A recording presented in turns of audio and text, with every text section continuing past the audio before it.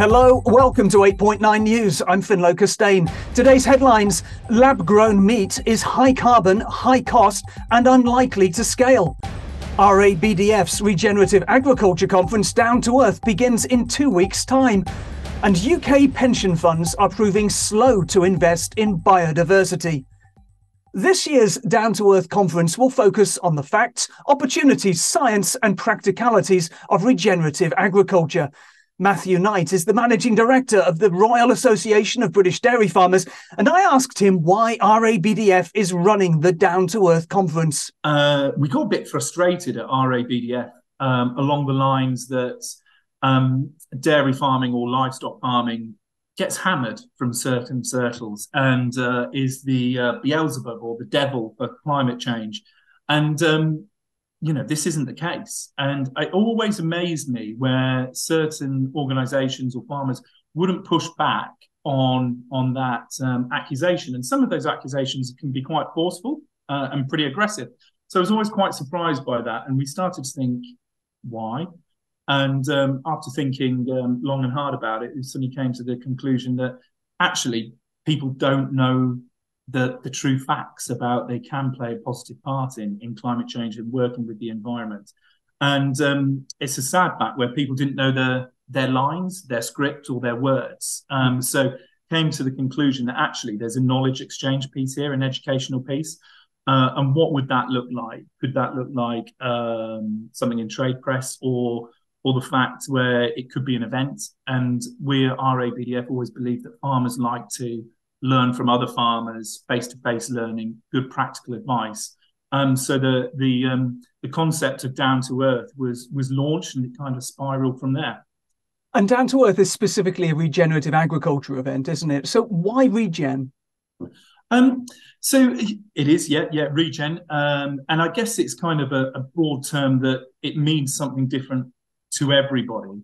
In that way. But regen, I think, resonates with consumers really strongly. I remember watching Spring Watch or Autumn Watch, it was a few years back.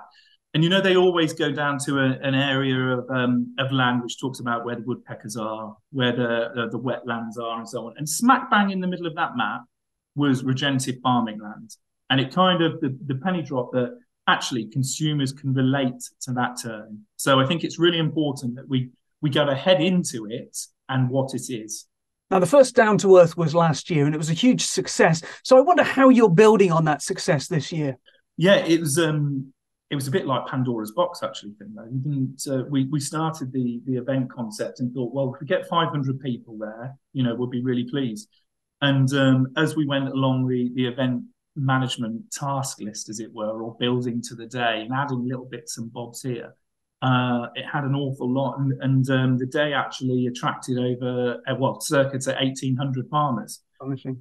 Yeah, and I think it was the fact that it's delivering welly boot level practical advice that people really take a shine to. And so how have we grown it? We kind of looked back and thought, actually, we want to make it accessible for as many as possible. So we've launched a North and South this year. So South taking part in Somerset and Neil Baker's farm on the 21st of June. And the North event is taking place at Mark and Jenny Lee's in Cumbria on the 6th of July. Now, you mentioned Neil Baker there, and some people may be surprised that the southern part of this regenerative farming event is being held on a fully indoor dairy farm. And I wonder why that is. That's a great question, and I'm pleased you've asked that.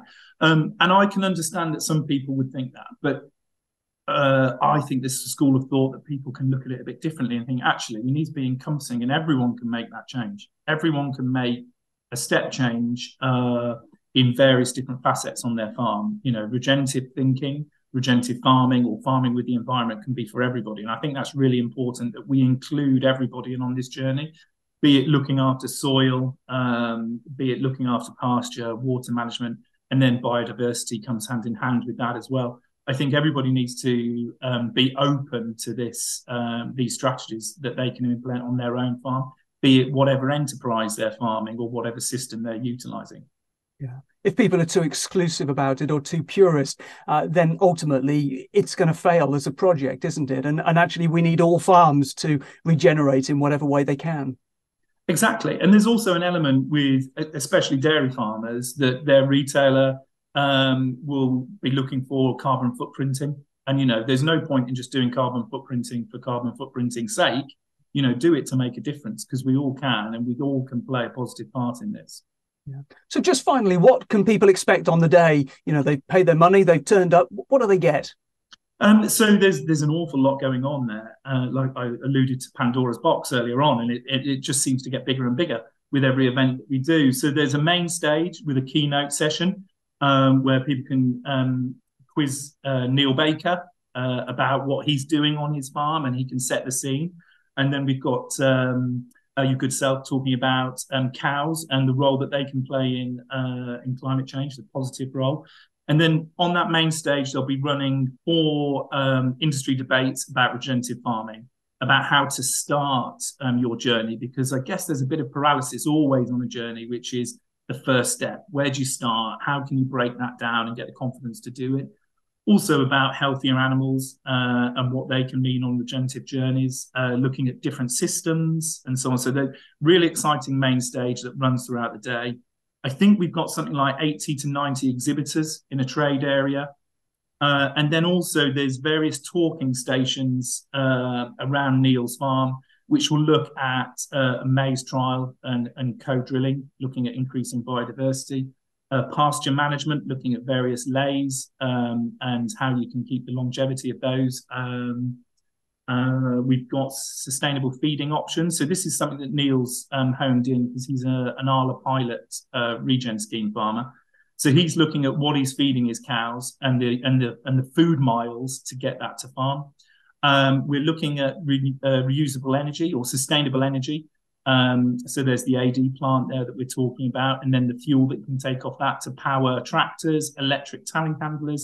And there's also a soil science talk station, looking and digging down into a soil pit and seeing what's going on. And then I always think about the soil science side of things, which is in sport, you talk about the top 2 inches where things are won, but actually in farming, it's, the top 6 inches, as it were, what's going on down there and so on. So awful lot of learning to take on board. And then there's various practical demonstrations around the farm as well. So a lot to do and see and listen and learn in a full day.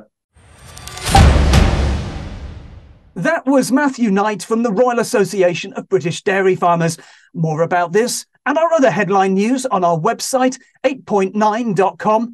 That's all for now. We're back on Monday. Thanks for watching.